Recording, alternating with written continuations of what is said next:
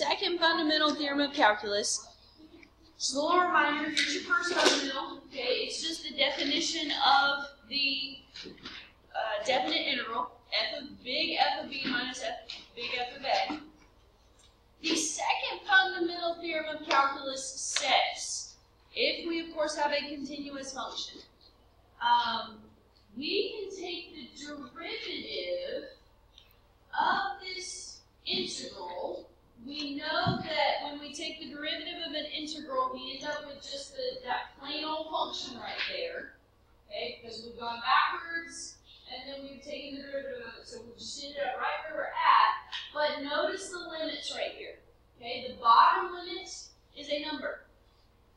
The bottom limit is a constant, a. The top number is, or the top limit is a variable, is x. Or it could be x squared, or it could be an expression, x cubed minus 2, or something like that. What happens is we're going to plug in that into our function like we just did in that example.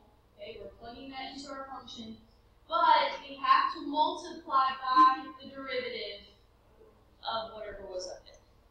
Okay, because we took the derivative of something, so we got to multiply by its derivative. Okay, so it's very conceptual right now. Let's look at some examples that use this. Okay, so let's evaluate this expression right here.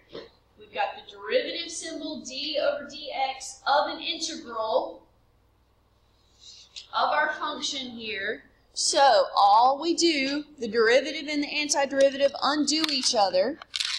All we do is we plug in the x where we see t, and we multiply by the derivative of that variable that was our upper limit. Well, in this case, it's just 1. Okay.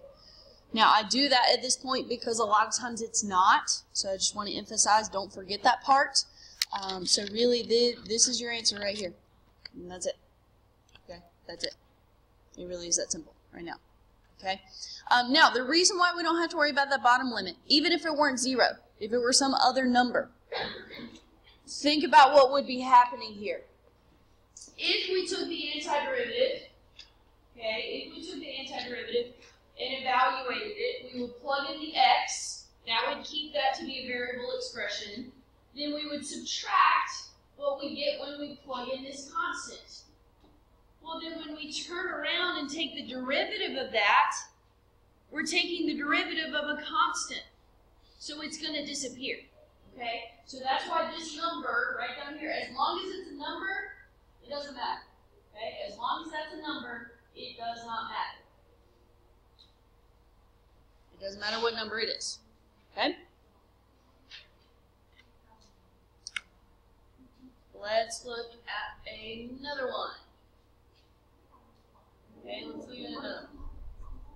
Example 2 says integrate to find big F as a function of x. Okay, that's what we just did in that example number 3 from the other sheet. And then it asks us to demonstrate the second fundamental theorem of calculus by differentiating the answer you just found. Okay, so we're going to anti-differentiate. Then we're gonna undo it, and we're gonna prove what I just said. Okay, we're gonna prove that it doesn't matter what that number on the bottom is. Okay, so we're gonna integrate. Okay, so big F of x is equal to, when we take the antiderivative of the square root of t, what is the result? Okay, so that's t to the 1/2. So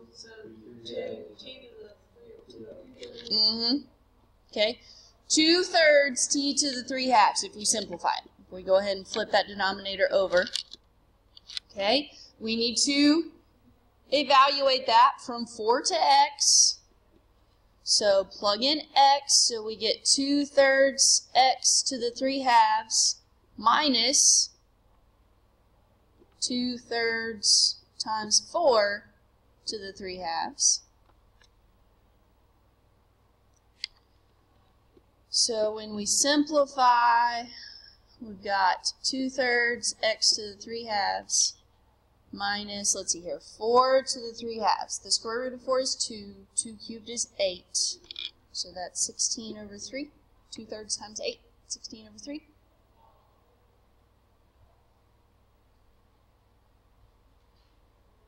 Alright, so that is finding big F as a function of x. That's what y'all just did in that last example before we started these new ones.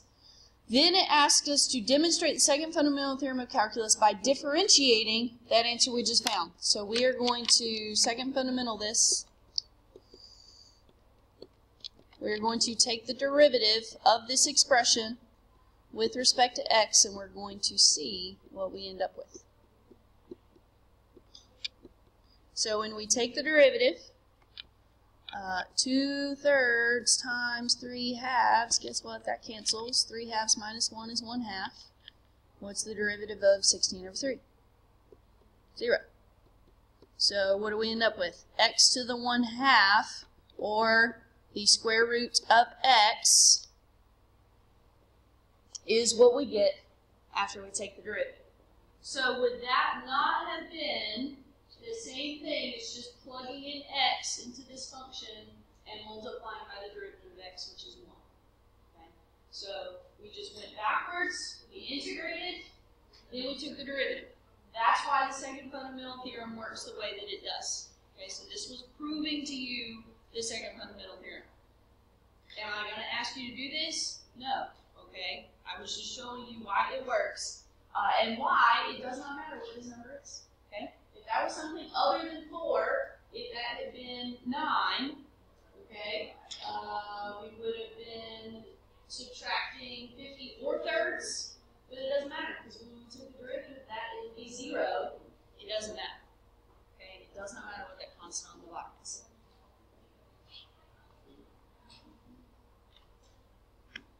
Okay, so example 3, last one here. Find the derivative of this function here.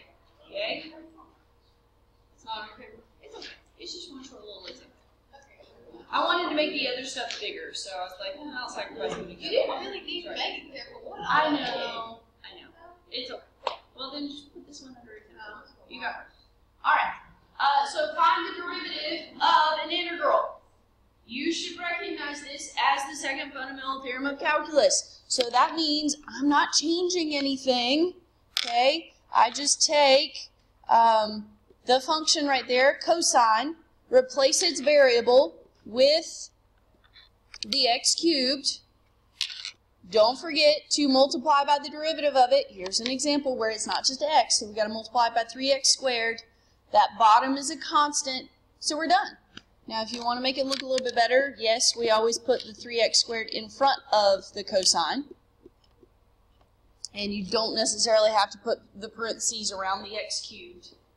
I like to because I think it helps you guys see that the x is cubed, not the cosine is cubed. Because y'all know there's a big difference there.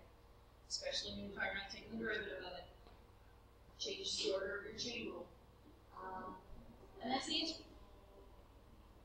Now, let me give you a couple little notes. I didn't want to do 10 million examples on this, so a couple of things that you'll run into in these textbook problems. If this is flip-flopped, if your limits are flip-flopped, and the number is on top, and the variable is on the bottom, then the variable is like the second step in your antiderivative. So it's going to be minus. Okay? You're going to change it. So if this had been, what I'm saying is if this had been, if x cubed had been here on the bottom, it would be negative 3x squared cosine of x cubed. Okay? It doesn't change because think about the process. We don't have to go through the process to prove to ourselves that it works the way it works. But if you went through this blue one over here, you took the antiderivative, well, then the first part would be the constant minus what you get when you plug in the lower limit, so that's where the negative comes from. Okay, that's where the negative comes from. And if both of those were variable expressions, okay, if both of these were variables, let's say this was x and this were x squared, and we're taking the derivative of that. Let me put my derivative symbol right here. Okay, then that would be 2x cosine of x squared minus cosine of x. Okay, you just plug in both of them. Okay, you just plug in both of them. And one of them doesn't disappear this time because one of them's not constant. Does that make sense? Okay, because you're going backwards and then you're going forwards. But based on what we know we can just plug them in. Okay, easy enough, right? So